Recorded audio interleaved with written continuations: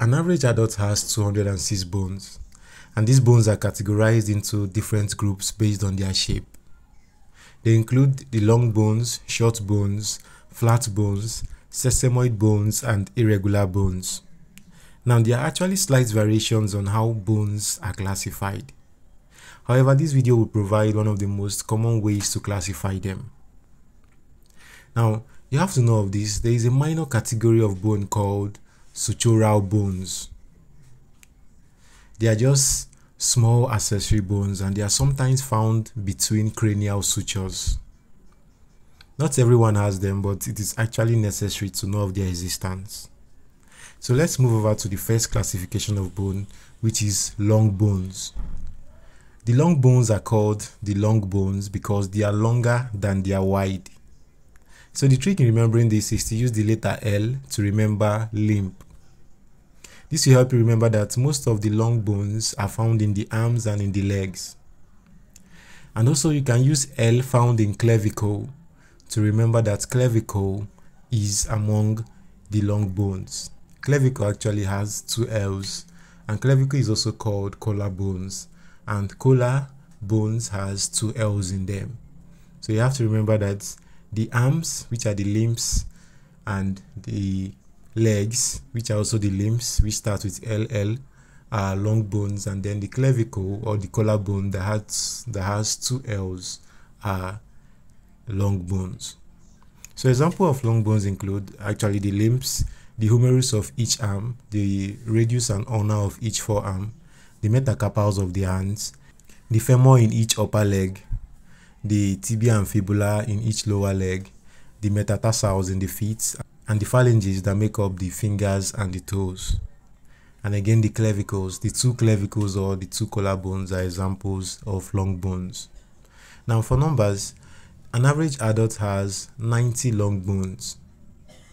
So as you can notice, we have covered the bones of the arms and the legs and also, but we have not covered that of the wrist and the ankle. And this is going to take us to short bones. Now, short bones are named for their cube-like shape, as they are approximately the same length and width. So the trick in remembering short bone is to use the letter S to remember sprain.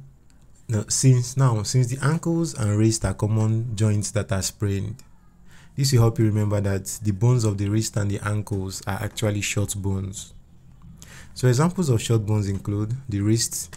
You can find the carpal bones, which are the sphenoid, lunate, tranquitrum, helmet, capitate, trapezoid, and the trapezium. And then for the ankle, we can find the tarsal bones, which are the talus, navicular, cuboid, calcaneus, and the three navicular. I hope you noticed that when I was listing the carpal bones, I skipped pisiform, because pisiform is actually a sesamoid bone, not a small bone. Now let's move over to flat bones. Flat bones are thin and broad, and they are typically found where protection of an organ or organs are necessary. So the trick in remembering flat bones is to use the letter F that is in flat bone to remember fort. You know, fort serves like a form of protection, to protect something, and that is exactly what flat bones do. They protect vital organs. Now, examples of flat bones include the rib cage, the sternum and the ribs, the skull, with bones like the frontal, parietal, occipital, nasal, lacrimal, and the femur bone, and then the scapula, which is located close to the rib cage. Now, flat bones are primarily found in the rib cage and parts of the cranium, protecting organs like the heart, lungs, and brains. And an average adult has 36 flat bones. Now, sesamoid bones. Sesamoid bones resemble the sesame seed.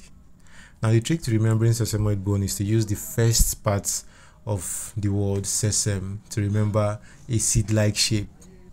Additionally, you can think of them as being P-shaped, which aligns to pisiform and patella.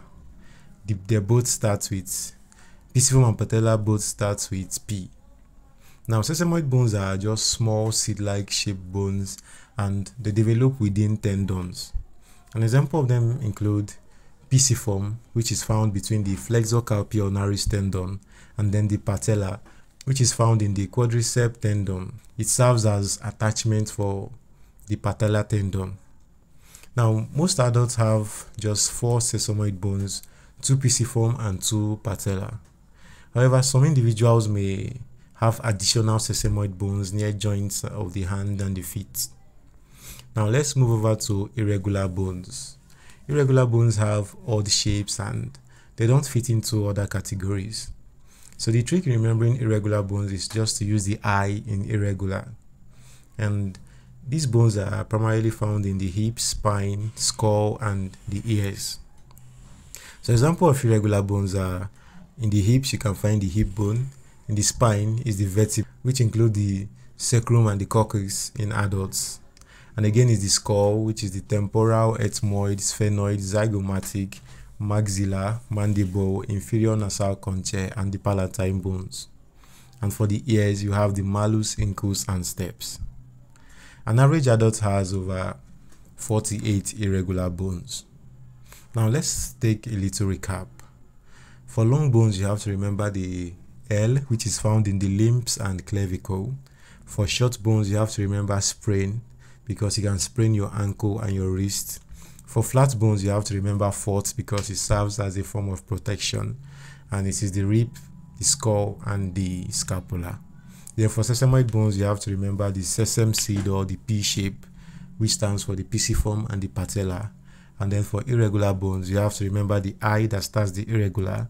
It is found in hips, spine, and some part of the skull and the ears. Now, I hope this video helped you in understanding the different type of bones, and I wish you good luck in whatever exams you are preparing for. And I also hope you found this helpful enough to like and subscribe, and also comment what your thoughts are in the comment section. Until next time, thanks for watching as always.